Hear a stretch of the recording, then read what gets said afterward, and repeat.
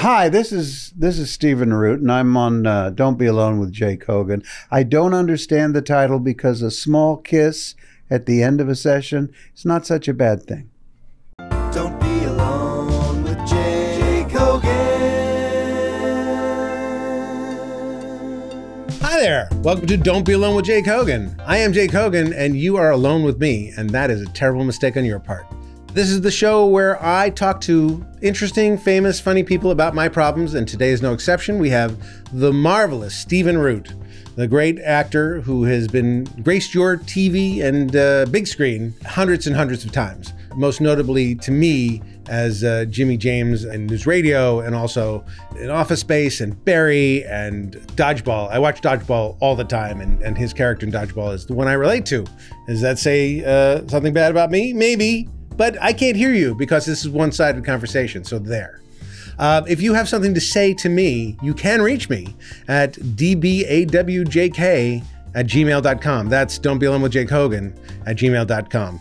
dbawjk@gmail.com. What I really, really need from you is your comments, your hellos, your suggestions, and please give me questions that I can ask my guests. We have a whole segment based on this. I'm dependent on you. And I'm going to start giving out prizes for the best question. So if you have a really good question, I'm going to give you a prize. I don't know what it is, but it won't be something genetic. Let's put it that way. It won't be part of my genes, but it will be something I can share. I can legally share with you guys. So that's going to be interesting to find out what that is. Tonight's topic. Tonight, I'm assuming you're listening to this in the evening, that you're curled up with a drink, a martini, and you've turned on your podcast, which looks like an old time radio, and you're just by the fire listening to this. Am I wrong? Are you on an exercycle? If so, get off your exercycle and get onto a couch and get a martini. Anyway, today's topic is this: outsider. Mr. Root plays a lot of outsiders in his career. That's actually what he does so well. He brings humanity to those roles. I have spent my life feeling like an outsider. I know that's not unique. We all sort of feel outsider-ish, but most of us have a group of people that we feel like, these are my people. I kind of have that, but mostly I feel still on the outside. I observe life more than I participate in life, and that's problematic to me. It's good for a writer or good for an actor, but it's not good for life. You want to be somebody who's participating, who's in the arena. And I'm not there yet. And maybe we can figure out why, and maybe we can figure out how to change that. And if not how to change that, how to accept that. So that's what we're going to be talking about with the great Stephen Root right after this. Don't be alone with Jake Hogan. I want to thank you, first of all, for being here. Of course. Thank you. Your kindness. Two things I asked you. One was that thing where we were doing a Democratic, we're trying to sort of do a commercial to not get the country ruined. Exactly. You stepped up for that. It tried to help, but it didn't help. It didn't really help. Yeah. And this, I mean, we don't know each other that well, and you're so kind to do this. No, but you're within the realm scope of actually talented people that I know. So I figure you can't be too bad. No, that's not. I mean, thank you, but you know a lot of very talented people. We know Dave Foley. We know Dave Foley, but I mean, I went through the IMDb a little bit, and you've got a few credits. Couple. And some of them are with excellent, excellent people. Some of them are. You got your Coen brothers. Those are good boys. Yeah. Holy shit. I mean, heroes, obviously. They're my heroes. But also just like every movie and TV show you ever thought of, you've been on in some way, shape, or form. No, but I've been lucky to work a lot. The funny part about it is I didn't even do. I never got onto the TV screen until I was 35. Yeah. And that's, that may be a good thing. And a lot of people started a lot earlier than that. But maybe that's great. Yeah, maybe. Because like you have, people like to be pegged in a category. So 35 to now is not that different. We show up at 18. It is in your body. 18 to 35 is a big difference. Like if you're a wonderkind, then you're 35, you're done. But 35 to whenever, it's probably probably better. Yeah, it was all theater all the time. Yeah, you had your Shakespearean theater? Shakespeare, yes. That's fantastic. I suppose. saw you in Macbeth, and I thought, wow, it must be a great experience for Root to finally do a great Shakespearean thing. But apparently, you've done a shit ton of it. Yeah, I did a shit ton of it in my mid-20s, so it was really cool to be able to do it on film, especially with the one of the boys. With Joel, yeah. That's fantastic. It was so fun. It's great. It was a great movie, too.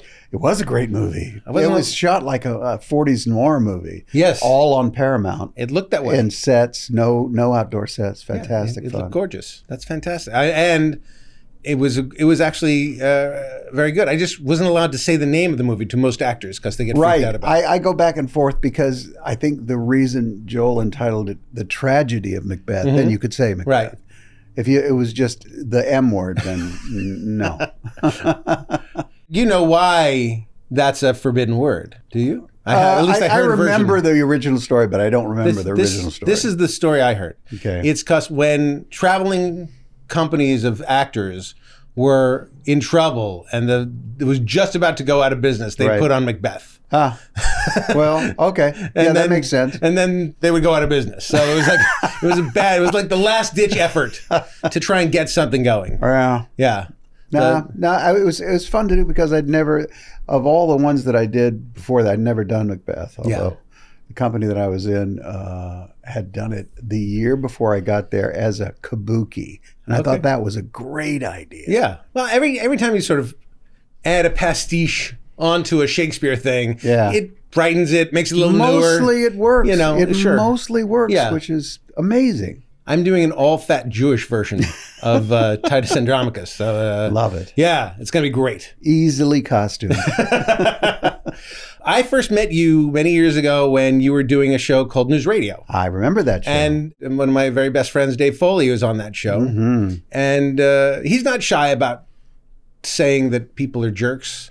Mm-hmm. And he said, this guy's not a jerk. Not a jerk. And so you came highly recommended from Dave as not a jerk. Awesome. Yeah. Yeah. No, I hadn't even been that familiar with Kids in the Hall before News Radio because I was still old at that Shame point. on you. Yeah, I know. I was old. Yeah. I was like, that was young people comedy. Yeah. And I was 40, so I was like, oh. And then it was like a revelation to me to see that stuff. So this show, Don't Be Alone with Jake Hogan, is...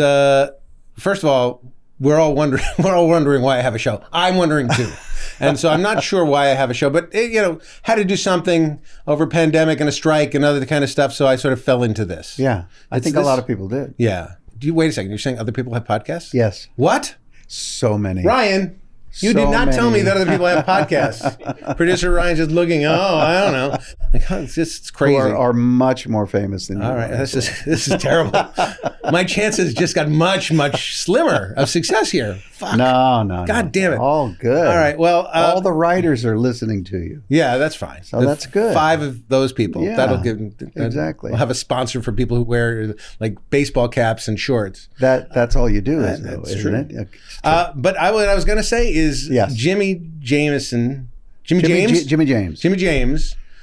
was a rich... The man's so nice, you named him twice. Was rich and fabulous, but even on that show, he was kind of an outsider. And this show is about me working out my problems. And one of the problems I have, or just issues in my life, is I feel like an outsider. I always have. Always, my whole life. Yeah, okay. Mine too. So I feel like you're being looked at every moment of the day. And we are looking, we're because we're not on the inside, we're observing this life on the other side of the fence in a whole other way too. Yeah, a step removed. I've always felt that way as well. So, but then I moved as a kid every year and a half, construction brat. Right. So that was what was happening. But I thought you landed in Florida.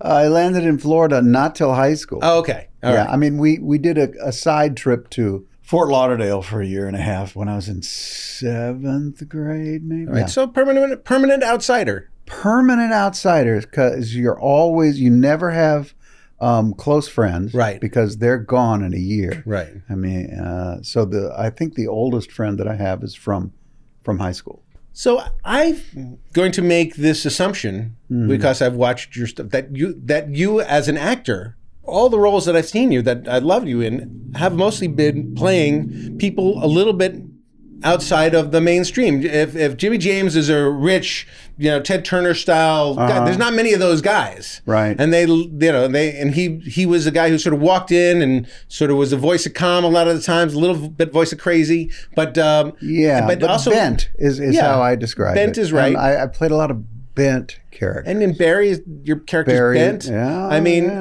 in Dodgeball, your character's very much on the outside. In Office Space, literally even more so. Sent to the basement on the outside.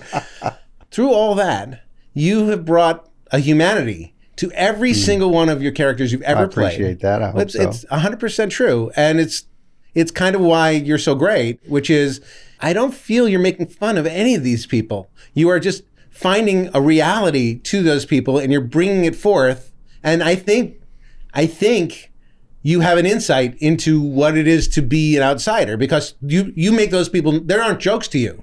No, they're not. They have to have some grounded reality in them, and that grounded reality is their humanity, I think, Yeah. And even if it's deep within them, you've got to at least I do when I'm doing these guys, feel I've got to bring out a real humanity in them, or else they're just caricatures. Have you ever played a character without any pathos at all? Really?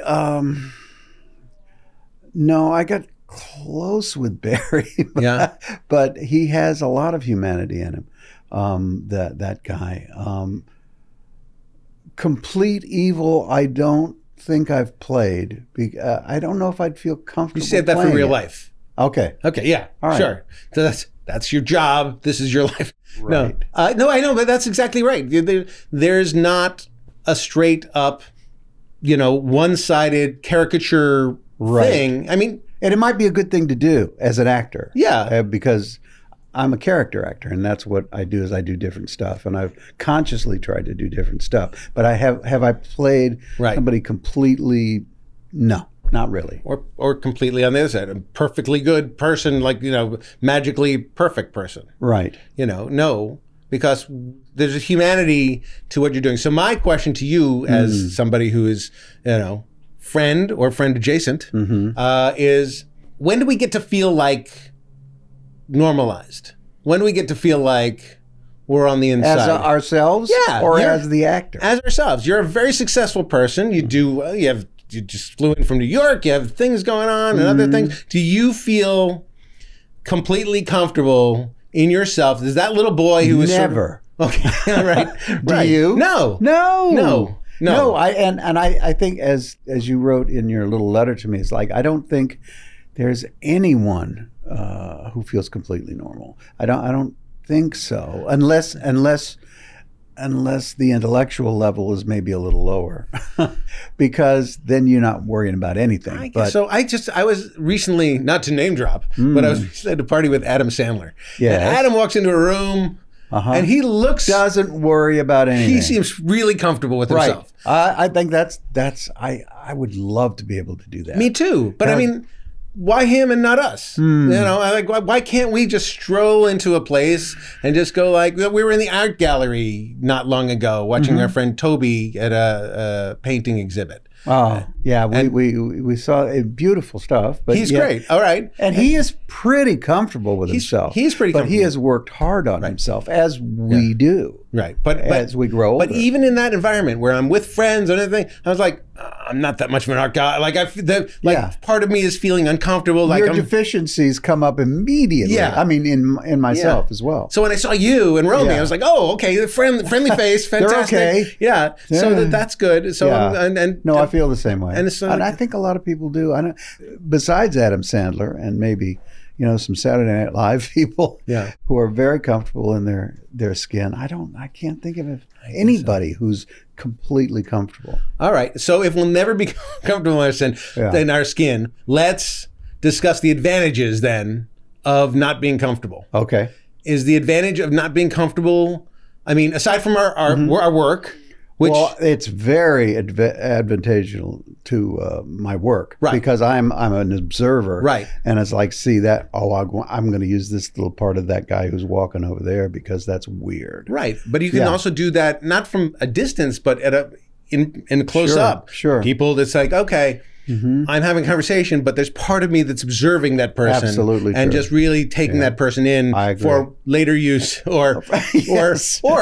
just survival. Maybe that makes us horrible people. Maybe. I'm using you for later use, and that's it. Is it not true though? And it's also, is it not a survival skill? Sure. It has. Yeah, it has to be. Because when you were a kid and you were new in a school, you have to sort of assess the dangers. And you had to go up to the board, and you're by yourself with an audience for the first time of kids who want to hate you. And I think I still have my worst memory, as I think, is going up to a board, writing something on the board, and have the whole class laugh. And I found out later it was because my ass was wiggling while I was writing with chalk, and it was like, it's the most embarrassing thing that's ever happened, and still is. Really? Yeah. That moment, the wiggling ass moment. I can still remember it. Yeah. I remember a lot of teachers having wiggly asses as they wrote on the chalkboard. Yeah. They didn't seem to care so much. Yeah, I did. I get it. Because I was new kid, always. Because I was always new kid. And from that point on, we called you Ass Wiggler, which is still, I don't know why that's your license plate on your car. Boy. I don't know. Yeah. Well, it's strange of you to get that license plate if it really was that traumatic. But okay, I guess that's how you deal with it.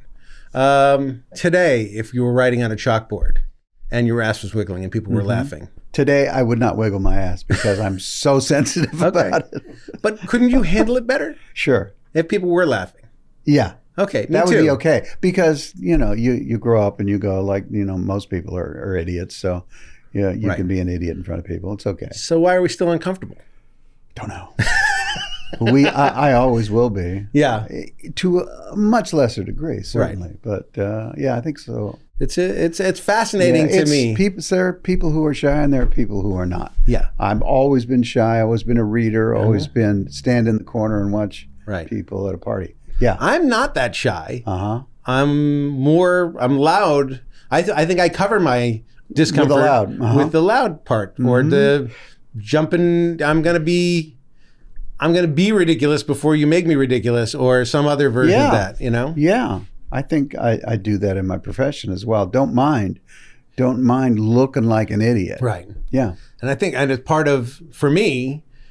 of my weight issue, is I hide a lot of who I am under nerves and food and and physically separate myself out because I'm heavier than most people. So I'm thinking of this, although I'm happy to make a physical fool of myself in my business. It's in my personal life, it's really hard. I don't love fast games where you have to think fast and you have to react fast. So you're not coming to charade night. I'm not coming to charade night because I can't process that quickly, and that embarrasses me. Right. And it shouldn't, because I do all sorts of weird. You should know that when you stay home from game night, we all make fun of you. Still. Well, that's okay. Because I'm not in there.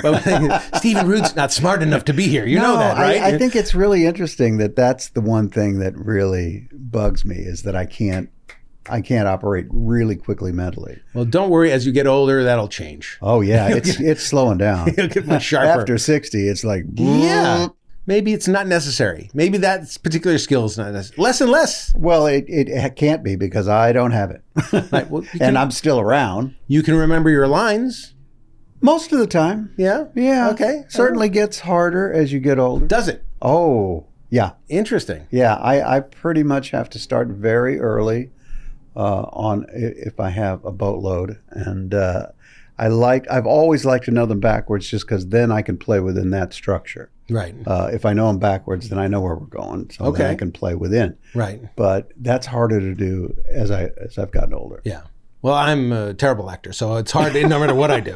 I could start a month before and still come out pretty wooden, well, pretty wooden. Yeah. And wooden and overacting at the same time. I don't think that's true, but go ahead. No, you could, if you can imagine somebody who is stiff as a board yet doing too much, that's me. But that's all right. Now that's Ed Sullivan. Yeah. And now Topo Gigio. Right. Ed Sullivan. When I was a kid, I still remember how fantastic the Ed Sullivan Show was. Oh, the best. And he was as stiff as a board. Yeah. And he'd been doing it since the 20s, you'd think he'd was loosen up a little. PR guy or something. I think he was a PR guy, and then he somehow fell into radio a little bit. But face for radio, but somehow Boy. it traveled to here. You know, I mean, that's why I'm doing a podcast, so nobody can see me. I wish there was Carol Burnett shows. I mean, I enjoyed those so much. The Carol Burnett show, I grew up, you probably don't know this, but my dad wrote for the Carol Burnett show. Oh, it's amazing. And so I would go to the Carol Burnett show and watch it being Romy filmed. would go as well. She was friends with Carol's kids. Yeah. Yeah. Such a fun night. The television tapings are, you know, traditionally nightmare, boring. Oh, my God. These were fantastic. And they were shot, an hour show was shot in like an hour 20. Like, and there's band music playing in between. Live audience, live audience asking questions, Carol being great, everybody. That was magic. Sure. Yeah, there's nothing like that anymore. Because it's live. Yeah, maybe Saturday Night Live a little bit. But they're frickin' reading off cards now. It's like, give me something that's really live that you've studied and go. Right. Yeah. So you, in your process of when you get a part, how do you decide where the character is? Obviously it's written in the script, the kind of person that person is, but how do you decide, like, okay, here are the human edge. I, as a writer, know I'm not writing the human edges a lot of the time in the comedy, like the comedy script. I'm not saying all the things that this character is. I'm going to get somebody great like you, and you're going to find more to it than I'm going to bring to it. I think I've always got a gut when I read, first of all, these days, I don't want to work for work. I want to work on really good stuff. So the script is paramount to me. So you just told us you're insanely wealthy. No, I didn't. You just said that. That's what I heard. I didn't. That's what I heard. Nope. Okay. What you heard is wrong. All right. I have enough money to pay my mortgage and live very comfortably, but it's making money is not the goal. Okay. The goal is making something of quality for me at this point in my career. Okay. Like everybody else, you have to make a living in the first part of your career, and you do whatever you can do. But at this part, I get to be a little pickier, and so it's all about the script for me. According to your definition, I'm still in the first part of my career. That's your problem. No, so that's paramount for me, and I always seem to have a gut when I read a good script, a gut of I would do this with it, and it's almost immediate that I could figure out a character, and then I razor it down from there. But I always have a gut when I read, oh, that's that guy, and go from there. And do you feel like you can get to any character? In other words, not necessarily. There's some that I've gotten. You put on the clothes and you feel more like it. Right. But you have to have some sort of gut feeling for it first. But to complete it, sometimes it's outside in and not inside out. So do you go shopping for the clothes, or do you work with the costumer? No. You work with a costumer and all that stuff. Right, but I mean, how do you find that outside Milton thing? from Office Space is not Milton without the glasses. Right. And a stain. You know. Right. 'Cause that's that character, and that's outside in. Right. But the inside out was what I wanted to do with it, which was a slight lisp and very quiet and whatever. A movie that I watch, Office Space is one of them. Dodgeball is another movie I constantly watch. Constantly. Dodgeball was my homage to Rick Moranis. Wow. Okay. My homage to Rick Moranis. Right. And I told Ben that when I said, I want to do Rick Moranis. Right. And he said, okay. It's great. It's great. It's such a great movie. And it's packed. It's packed with funny. But also a story and also emotion. And also it's like everything that you want is right there. They fought so hard to end that movie with Vince stepping over the line and just losing. And that's the end of the movie. Who fought? The director. Oh, okay. He's wrong. Rawson said, no, let's do the opposite of what everybody thinks. Let's have them lose, and then credits. Terrible. What a bad idea. Awful idea. Yeah. And they shot it. Yeah. They shot it that way. And showed it to him, and they went, no, that's not happening. Yeah. No, it's. But I love the idea that it's like nobody does this. Nobody just has them lose. That's not a bad ethos to go through a script with and make sure that everything's new. Yeah. But we want a catharsis. We want a moment at the end. As humans, we have to have that pretty much, or else why are we watching We're it? telling a story, and the story needs to end. Yeah. And But I love the idea. if it's a tragedy, they tried to do it. if it's a tragedy, and we're supposed to leave feeling sad about life, then great. But if it's not a tragedy, let's not do that. Yeah. I don't know. Foley and I made a movie called The Wrong Guy a while back. Love that movie. It's a good movie. So much. Well done. And I always thought we didn't have enough humanity to it. Like I always thought it was packed with jokes, but we didn't have enough. A little underneath humanity. Yes, but then I watched it with an audience on the Dynasty Typewriter not long ago. And, really? And the people were involved in the story. And when Foley gets the girl and gets Jennifer Tilly, right, the audience applauds, and it's like, okay. maybe we didn't. These suckers fell for it. They fell for it, even though I thought that was a great movie. No, but it's surprising. We made a nod to it, but I guess we actually maybe sort of did it. Not did it. Obviously, didn't do it enough to actually make a movie that's successful. Yeah. So there's a line. It's pleasant movie, but it wasn't successful. It's successful if it came out well. It doesn't matter whether people see it. Really, in the end, because you're doing your craft. Let's dig down on that. So if you make something great that nobody ever sees, or like 400 people see, but it could have been seen by millions, that's enough? That's enough because you chose it in the first place, because you thought it was good. Right. And if you think what you did, it's something that nobody's ever seen, was really well done, then that's all you can do. So you don't need the validation from audiences to say that I don't great. need it, but it would be nice. But I don't need it because I've chosen to do it. Right. And you put 110 into whatever you choose to do. Right. No, I agree that we do, but not everything's a home run. Like every time. Right. But what are you going to? If it's not, then it's not. I get it. So what? But I'm not saying it's. You should regret having done something. I'm just saying that there's a validation that comes from like doing it. You had it. You saw something, and that became something that other people. What it does is gives you more confidence if it is successful. It gives you more confidence in yourself. Right. If it's not, it's eponymous. It doesn't matter. I guess there's a part of it that says that if other people are saying it's good, it makes it like, okay, it's part of the communication of art. I am saying something and people are receiving it versus I am saying something and it's hitting a brick wall. Sure. And so the brick wall part is like, I said it and I think I said it in the best way possible, but. It's a Wonderful Life was a flop. Yeah. It's not a flop though. Yeah. Right. So it found its audience in time.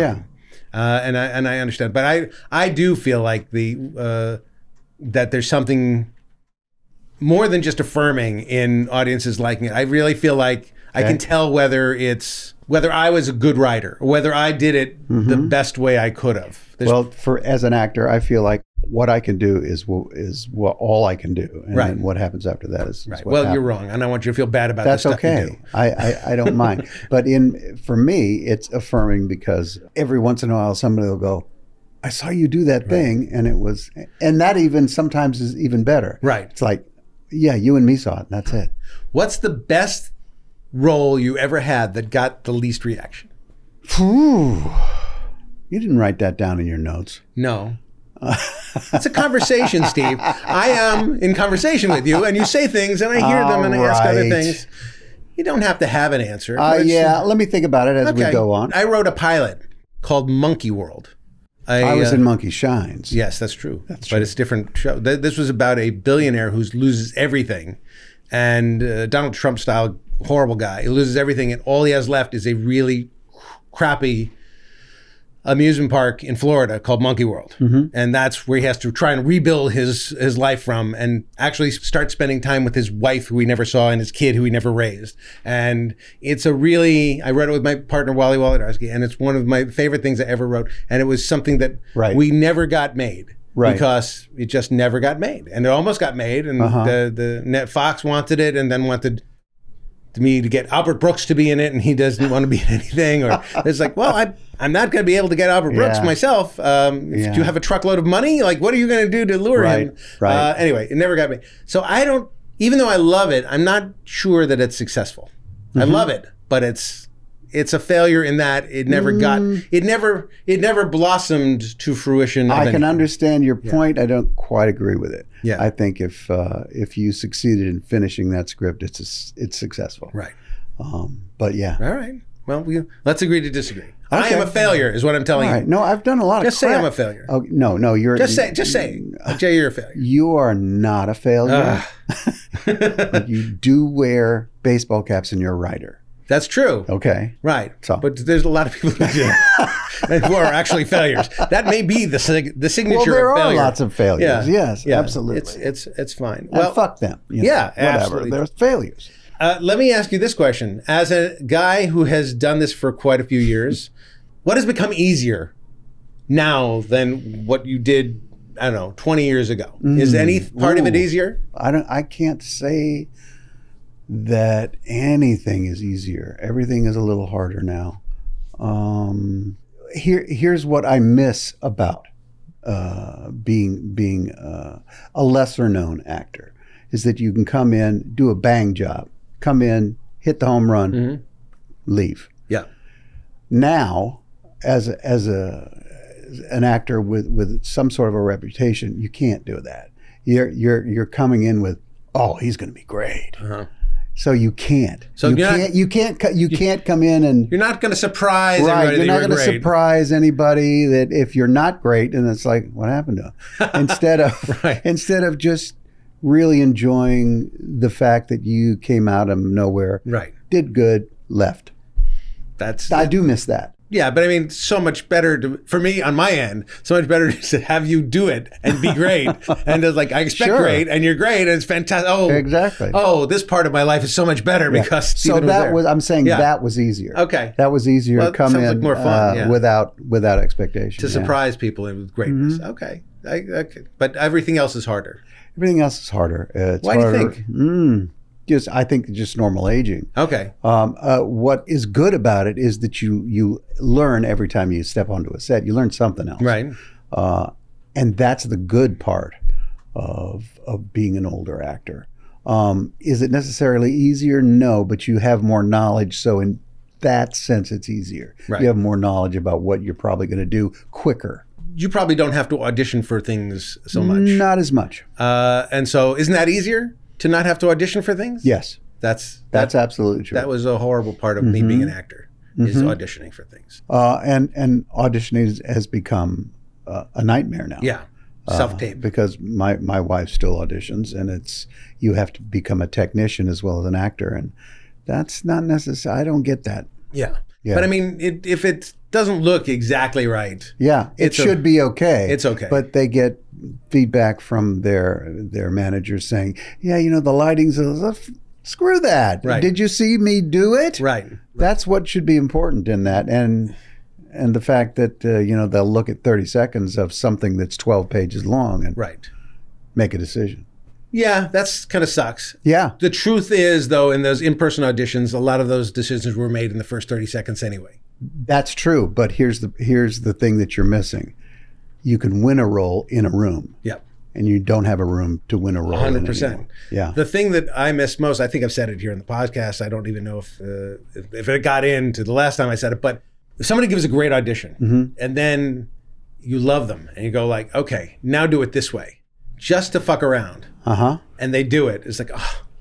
Yes, that's the difference. Don't get that on tape. I know, and that's what I want. I want somebody who can. How do we do that? How do you get both of those things without being in the room? I don't know. I don't think you can. I don't think so either. I think that first step, it's just a delayed audition then, because then you get back in the room and say, okay, do it again. Yeah. Just what you did before. Okay, now let's do this. Yeah. And then we'll see if you can do it. And it's paramount. You can't hire somebody because they have a million likes. They might not be able to act out of a paper bag. But that's what they're doing now, is hiring people for that. That's a terrible way to do things. The likes translate to nothing. Right. Nothing. And it's crazy. Correcto mundo. Yeah, I know. It's I've been on shows where the executives have said, we got this influencer, he's got 80 million viewers. So? You got to put him on your show. It's like, did it once, didn't translate to one more actual viewer. Nobody watched it more. Can't act. And now I have Can't sing. less than great actor. Yeah. Not horrible, but less than great actor doing something that some other person could have done so much better. And it nullifies the best actor for the role thing. Right. So also, just like I like to be able to have people who, I don't know, a version of playing. It feels like playing. Yeah. And so I want to play a little bit. Absolutely. And I want to change and you things want to up. see a fresh face. Yes. Otherwise, how are you going to get the stars of tomorrow unless you see them do something good in a a less minor role, but good. The budgets that I work on now are only the stars of tomorrow. I don't get the stars of today. I'm working on the stars of tomorrow, maybe the stars of yesterday, but not the stars of today. Yeah, I think there's a lot of problems with casting process now. Yeah, but it's hard, and there are no. There's a problem with the infrastructure, the ecosystem. Absolutely, because there are no stars of tomorrow. Like they're not given the chance. Yeah. It's in the '90s we were given a chance to do a knockout thing on some show, and then you knocked it out, and they went, oh, he could do that. Maybe he could do this, but people don't get a chance to do that anymore. I'm trying to think of the last breakout star. I guess Margot Robbie or something. I'm trying to think of like who is like new and a bankable box office star kind of person. And they're viewing. People who were doing soaps and working became stars because they worked. Yeah. They worked their ass off in soaps. Yeah. Well, I watch a lot of soaps, so maybe I'm a better actor. I love that. But now I have to listen to podcasts. That's really my job, is listen to a lot of podcasts. Okay. Self-help crystals, a lot of stuff I'm doing. I was going to ask producer Ryan about, I haven't gotten paid for any of this, right? No. Okay. No. So I don't know. It may not be the best business decision I've ever made.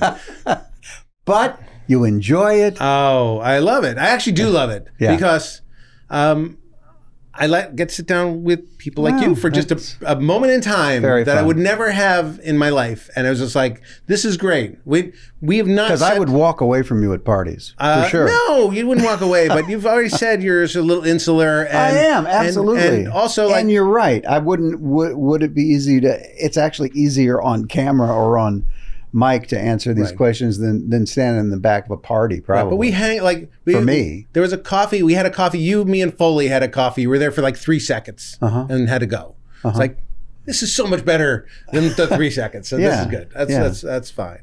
Let me ask you this. Do you help Romy, with her stuff? Does she help you with your stuff? Yeah. She always helps. Having a 2-actor family? Yeah, I want the help less. I don't know why. I really only want the help with cues and stuff. Right. By the way, just say out loud. Yes. Your wife is the actress. My wife is Romy Rosemont. Romy Rosemont. You would know her as the mom in Glee.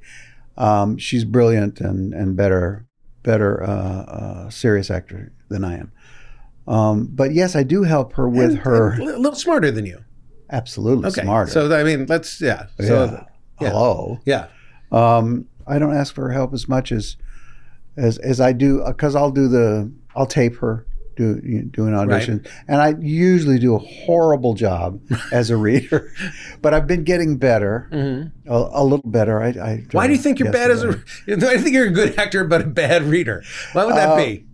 Because I try to direct a little bit. I'm bad director. Right. Okay. And now I've stopped trying to direct and just say the words as quickly as possible. Okay. Which is what most directors want you to do now anyway. Sure. Yeah. Yeah, that's right. I mean, I'm a little better at it now. The worst of those things when you're in casting is the casting agent or whoever's reading with you trying to act it up a storm. Oh my God.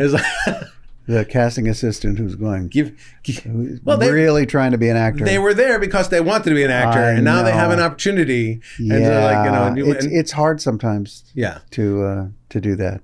But I'm getting a little better as a reader. Right. But yeah, we do help each other.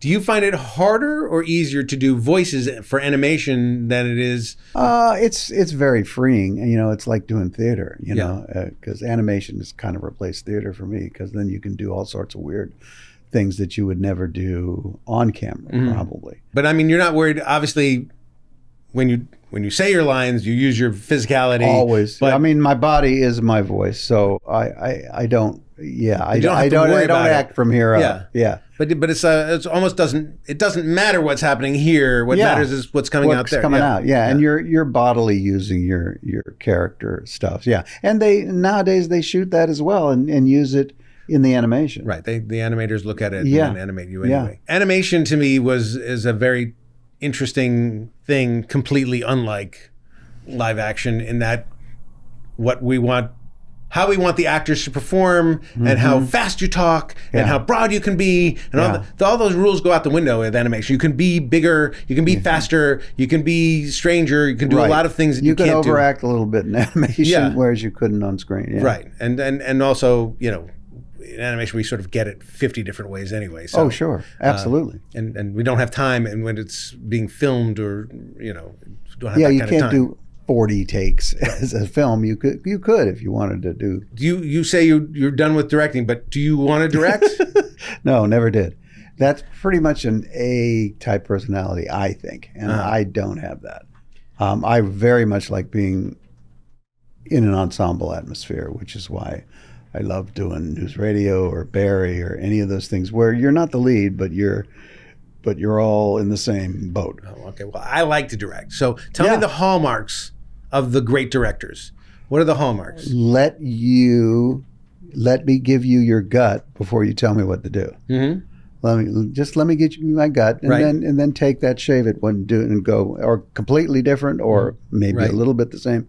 But let me give you my gut first, you know, and don't tell me to stand there yet. Mm-hmm. Just let me come in and give you what my job is, which is an interpretation of the material. Okay. And how quickly after that can I come in and monkey immediately? But let me give you the gut first, then you can do whatever you want. That's your job. All right. How much does the script or the director consult with you before? I would hope we have a good discussion about it, but no directing. Right. Just discussion about the character, what the director wants to see ultimately at the end of the performance. Not play that, but you know, go towards that. Does he discuss, or she discuss tone? Sure. Like this absolutely. Tone is everything. Yeah. Yeah. So this is I want you to play this like it's a courtroom drama, Is this a farce? Right. Is this real, natural reality? Right. Is it high?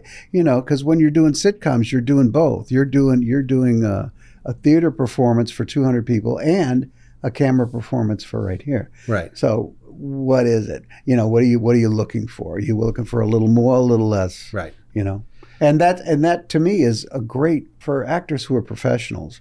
A little more air, a little less this. So it's pretty much what you should be doing. Yeah. Yeah. I'm a big fan, as I told you, not such a good actor. I'm a big fan of good actors. Mm-hmm. So it's when I watch people become a character and play a scene in the moment, it's like magic to me. So like it's magic trick. It's like, holy crap, they did this thing. They brought it to life. It's fantastic. The hardest part is directors who don't know basics about actors. I mean, I think every director should take an acting 1 course. For sure. To just understand the process of what we're trying to do.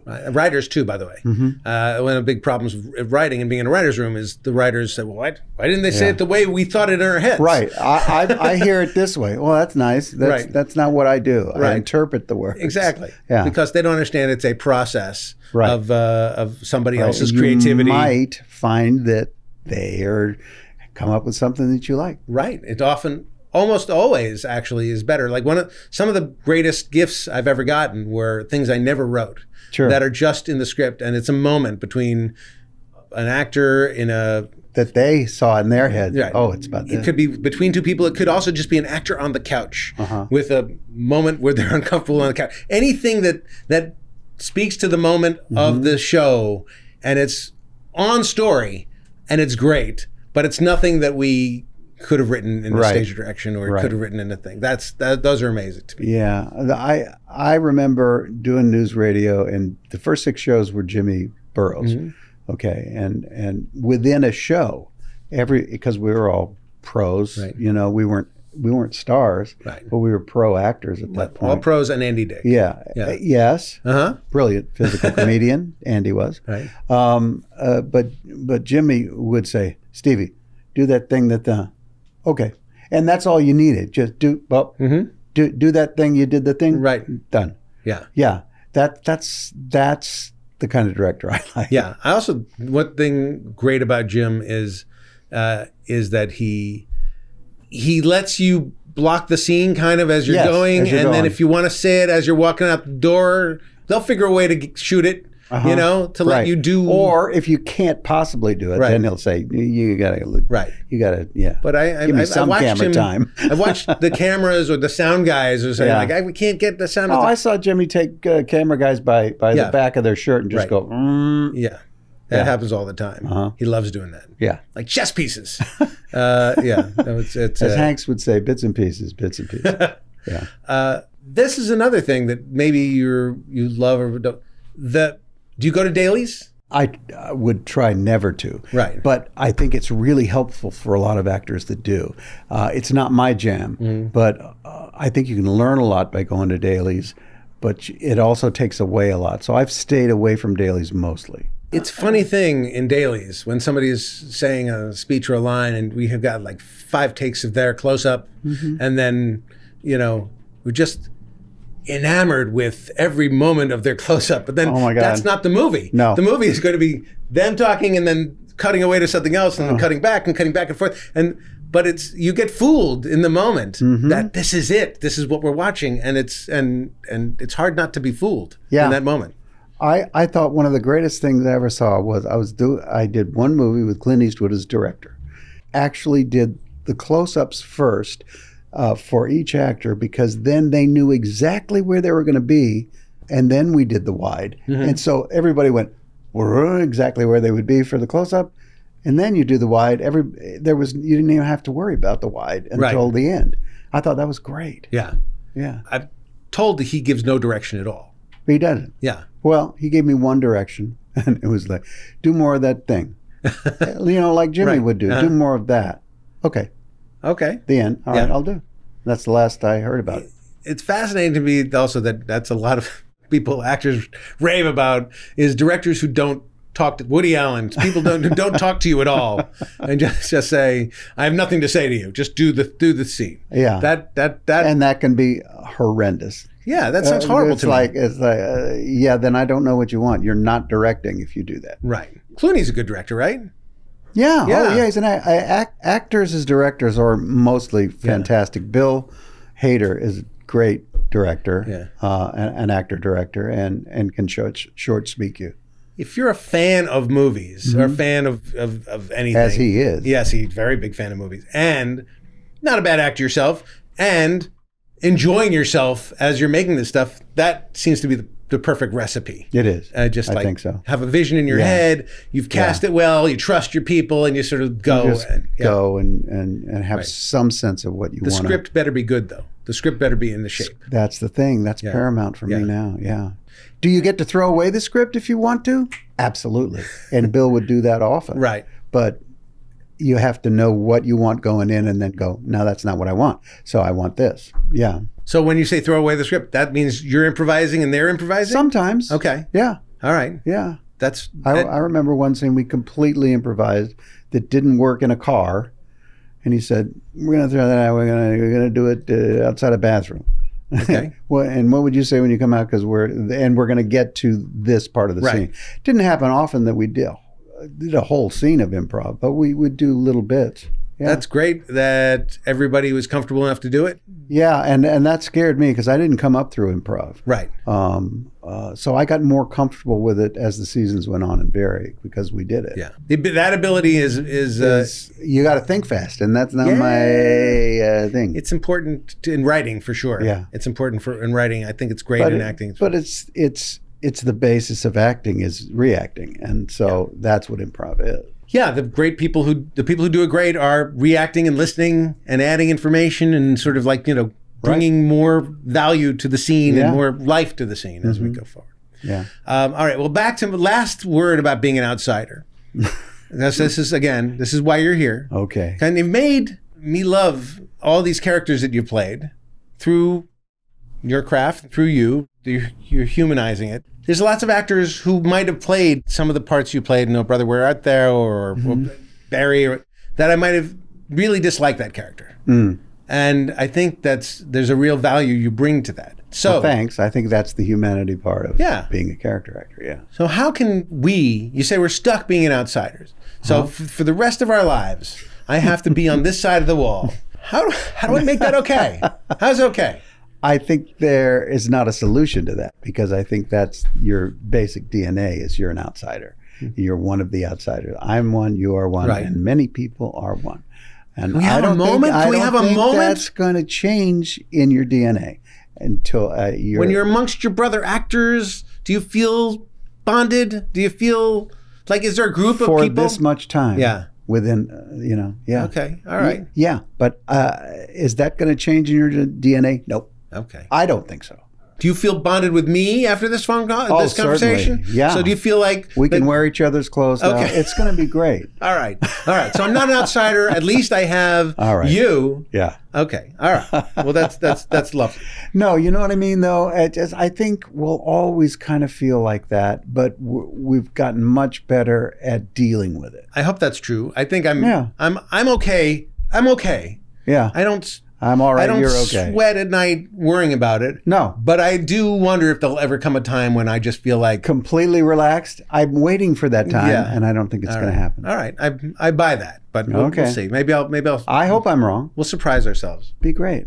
When I'm drooling in my little rascal. Right. Maybe then. Okay. Maybe. You can afford a rascal right now. I can't afford a rascal right now. If you really wanted one, we could get you one. They're not as fun as you think. Yeah, they're harder. They're harder to get around, unload. Like street driving on the rascal is not so great either. Romy's dad never got it, kind of. Never really wanted to get it. Right. Didn't never get it. Yeah, I get it. Yeah. It's tough. It's tough getting old. Yeah.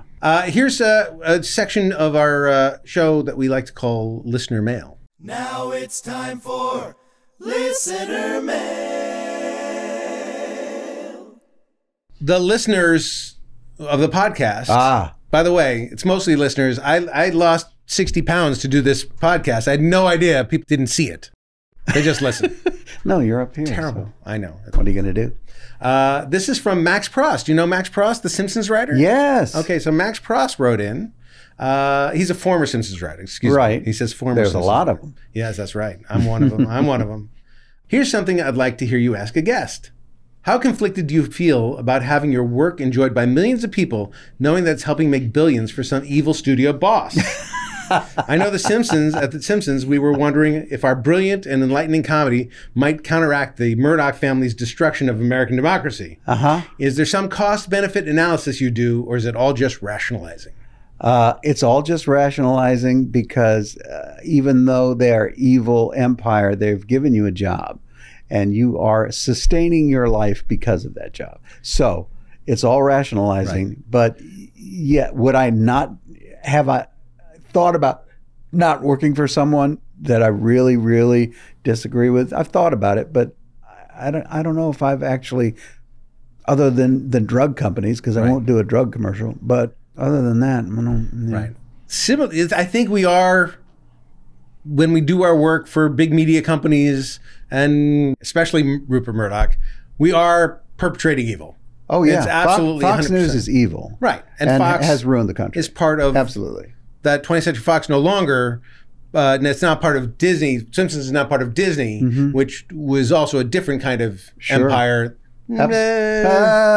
Maybe evil. Yeah. Some bad stuff there. But what can you do? I mean, like, we make things that cost millions upon millions of dollars to make. Yeah. It's not like a mom and pop operation. Yeah. So we're stuck with sort of this weird oligarchy. It would be nice if all the major corporations had some sort of head that had an idea of what we do, but we seem to be just widgets. Yeah. And that's the normal thing now. I mean, goes more towards just American business in general, that there used to be, it seems like there was a time when companies cared about being good citizens and having Exactly. some sort of Exactly. say about making the world a better place, making their workers at least That's what happy. America should be about, and was. Right. Even though it did it imperfectly, Right. it was still, you're trying to go on the upswing. Now it's really just quarter to quarter profits. It's just greed is good. And that's unsustainable. I'm That's shocked that we're unsustainable. still in that 1980s mindset. Well, yeah.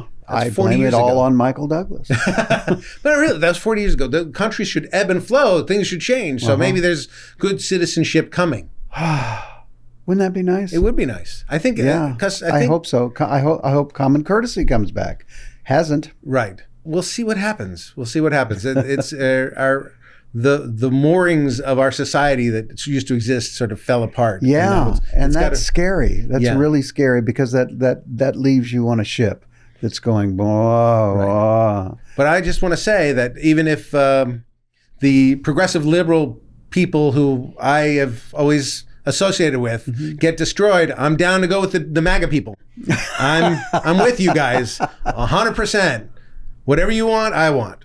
Just saying that, just to I just see. to make sure. Okay, I can't do that. I got my bases I covered. can't say it. I got to have my bases covered, Steve. I understand. I got a kid. Yeah. It's a thing. Yeah. It's I all mean, fun. I'm going to lose probably a quarter of my viewers because I said Fox News is the evil empire, but it is. Not people who watch this. Yeah, they're not going to be turning on a liberal Jewish guy and think, I want to see what he has to say. Yeah, I think it's unfortunate that we're labeled liberal. I would rather be labeled as good for the country. But that's what I and see. good for human beings. Right. I see liberalism as something about caring about general society. Exactly. So do I. And helping other people. It's and I not. think other people define it differently. Yeah. Yeah. So I would rather pay money to make sure there's not people starving on the street in front of me, Right. Than just say, well, pick yourself up by your bootstraps, young man, and just step going. over the body. Go over to McDonald's and get Right. a job. And I don't care if you don't have any place to live. Right. And Yeah. I understand people think that government's stupid and spends money poorly and there's corruption and waste, and I think that's that's true. Exactly. But that's the bargain I'm making. I'm saying, okay, Yeah. well, I'd rather have Living that here. err on the side of all those problems, but making sure people aren't really starving and without any medical care or any of that kind of stuff. So anyway, that's what. But you're not a Canuck like Dave. Oh no, Okay. I was born right here in good old America. There you go. I was born in New York, but I'm from California. Okay. Basically. All right. Yeah. Very cool. So it's all good. All right. Well, now we have a moment of joy. A moment of joy. What's something that just makes you happy? Not the one thing, Right. but what's something that makes you happy? Maybe that would Playing be golf with my son interesting. makes me so happy because I'm a terrible golfer. Uh-huh. Always have been. Right. My dad was a great golfer, a club champion. Right. And then when I tried to play with him in my 20s, he destroyed it by, you can't do this. Right. So I started playing it in my late 30s, early 40s. And even though I was bad, I really enjoyed it. Right. And the fact that I didn't pound that into my kid. Right. Say, I'm going to go do this. And at some point he said, I want to try that. Right. And let them make that decision. Right. And then have it come to fruition, and you're out at Whitsett or a 9-hole course, and he hits a beautiful chip onto the green, and you go, and that makes me happy. Well, that's interesting because I know a lot of golfers who love to golf, but also it makes them miserable. Yes, Like- and I'm not one of those. Yeah. I'm out there for the walk, the camaraderie, and the beautiful fresh air. All right. I've played golf twice in my life, so I'm a terrible golfer. It seems too. fun. It seems fun, but it also seems hard, and it seems like something that you really have to work at a lot to get good and at. I don't. Yeah. I don't work at So- it. If I'd worked at it a little bit, I'd be so much better. Yeah. I don't want to. I don't want to either. I mean, that's the thing. I would love to be asked to go play golf I'm from people. tired. I'm very tired. I'm happy. No, I would I go. don't know. I would go for the walk. I would go for the thing. But Yeah. people are annoyed with me because if I'm going to hit a ball, I'm going to hit it 8 times to get to the hole. I'm not going to hit it the 4 times that people do. I And it's also going to understand. go sideways and Yeah, yeah. strange ways. And it's like Yeah. playing with So someone. I end up playing mostly with older character Yeah. actors who don't care. But with me, it would be like some kind of Make-A-Wish thing where you're just like, we'll let him play. Just let him play. Well, you could see the joy in Tiger and his kid when he's playing in these, Right. pro-am things with him. It's just his face is for his I kid. get that joy when I listen to my son play music. Yeah, or exactly. And my son plays Right. music as Yeah. well. He's a drummer.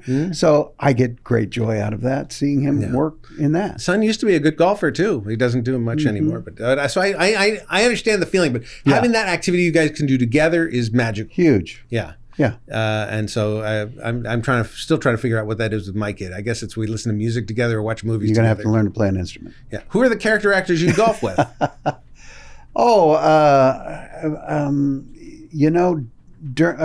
We have kind of a game, Thursday game at that little 9-hole under the observatory, Roosevelt. Okay, Dermot Mulroney, Right. Because we've known Dermot forever. Dermot, when he was married to Catherine, Right. Sam McMurray. I can't think of anybody else offhand, Okay, but all right. there's many. Richard There's Kind many- play? Richard Kind. I would love to play with Richard. Yes, right. He plays golf. just so that I can see him put his hand in his mouth every Yes, once in a he while. does it. He's able to do it. He's able to do it. He wouldn't do it on this podcast. I asked him to do it Unbelievable. on this podcast. He said he wouldn't do it on the podcast, but I've seen Wayne him do Knight it. comes out with us. Yeah, very He good. Plays, Yeah. various people. Sam McMurray, I love Sam McMurray. Yeah. I've known him. He was my very first show. Best storyteller ever. Yeah. I wish he was here instead of you, honestly. He was I so, do. his storytelling, so It's much better than yours. It is. I don't and know. He remembers so many people. Yeah. I don't have that ability. Do you remember people when you see them? Oh my God, I'm so bad. Me too. Oh my God. That's why we're outsiders. Oh. We can't say hello to someone. Yeah. Yeah. Yeah. Plus you go on a set, there's 150 people who know your name. Right. And it's really difficult. Right. Well, you're not know expected theirs. to know everybody's name. Well, kind of. If it's a long shoot, yeah, you are, and it's difficult for me. As a producer or a director, I absolutely remember everybody. No, the camera crew at least. Yeah, no, I remember everybody's name because Yeah. it's sort of like I want to be everybody on the team. Sure, it's a team. It's a village effort. Absolutely. All right. Well, I think now we've established why people That we're think outsiders. Because we have no memories. Yeah, exactly. Our brains aren't good. You're who? We worked on what? Bad brains. I didn't even remember that movie. Yeah. Okay. Well, Mr. Root, thank you for being here. This is a fabulous time. You have more than exceeded. When you said you wanted to come in and surprise people at being great at something, well, here I am. Well, Color me thank you. surprised. Thank you, Jay. That You were was great. very, very fun.